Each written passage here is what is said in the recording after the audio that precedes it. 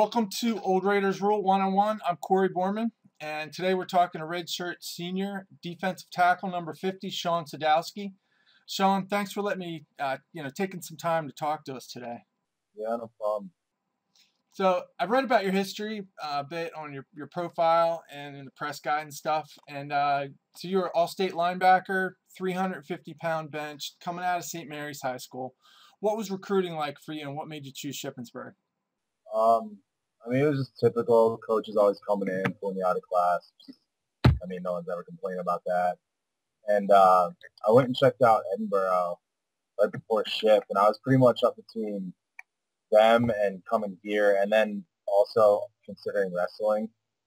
And Matt called me, and I scheduled a visit right after Edinburgh that following weekend. I came down and loved the campus, and Matt's from out my way too. He's from Punxsutawney, and it's like right near St. Mary's, so that was a big thing to do with it. And then just I walked into the office, and there was a big sign that said family, and like all the other schools I talked to, they didn't really emphasize anything of that sort. So that was another factor that pretty much drew me here. Yeah, Coach Mack, he's a lot of fun. He's a good guy. And he knows his ball, and he cares about his players. So yeah. Let's see. As a college football player, a lot of guys don't really establish themselves on the team until they're junior. I think I read that you started playing your sophomore year. Yeah, I was linebacker, obviously, coming in, and I was playing under Cody Fleming and really learning the game from him and stuff. It was awesome for me, being a young guy and having Cody above me with all the credentials he has. And then last season was kind of like my first year to really do something. Cody graduated, and it was like up between me and Portland Dell, and I tore my lateral meniscus into going into camp.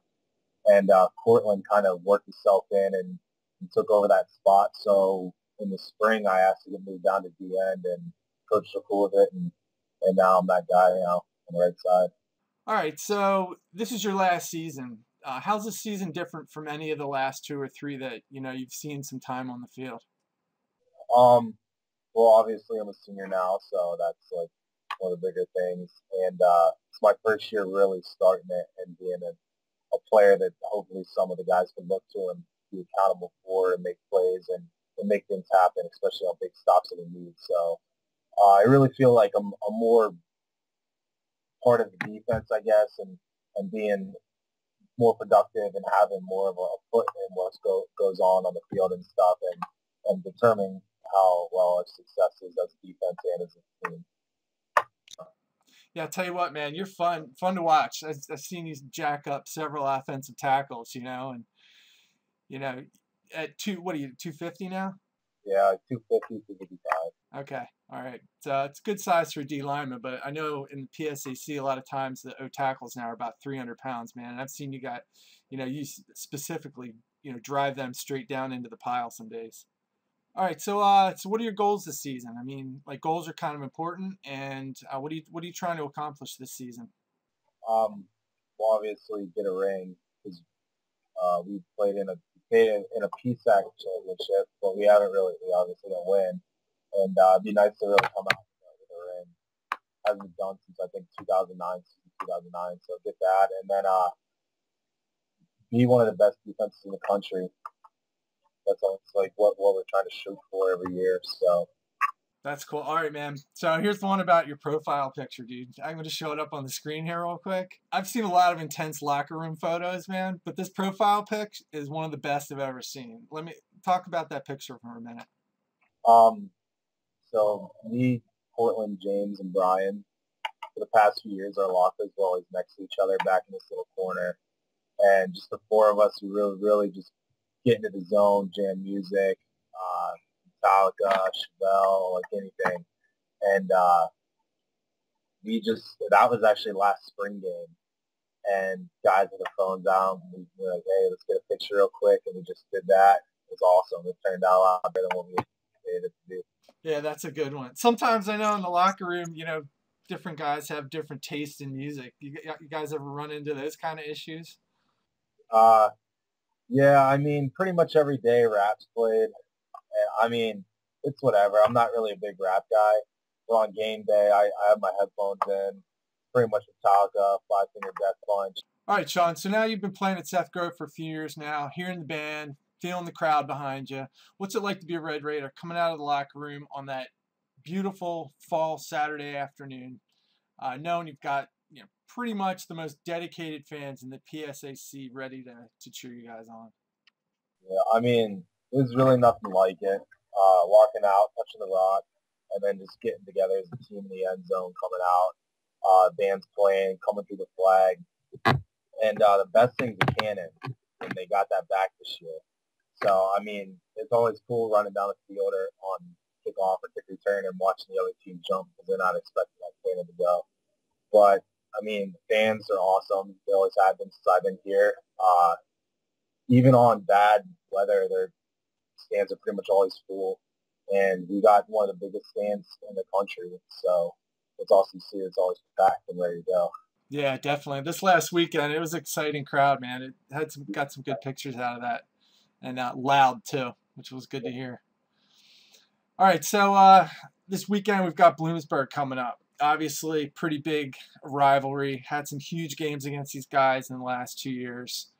The game against Bloom 2 years ago, both of the games against Bloom were just the biggest games I've ever seen at Ship, and just seeing the line that stretched all the way down to the baseball field was pretty intense. But all right, so how are you as a senior going to come in and rise up against Bloomsburg and help the younger guys? Because obviously this week's a big challenge.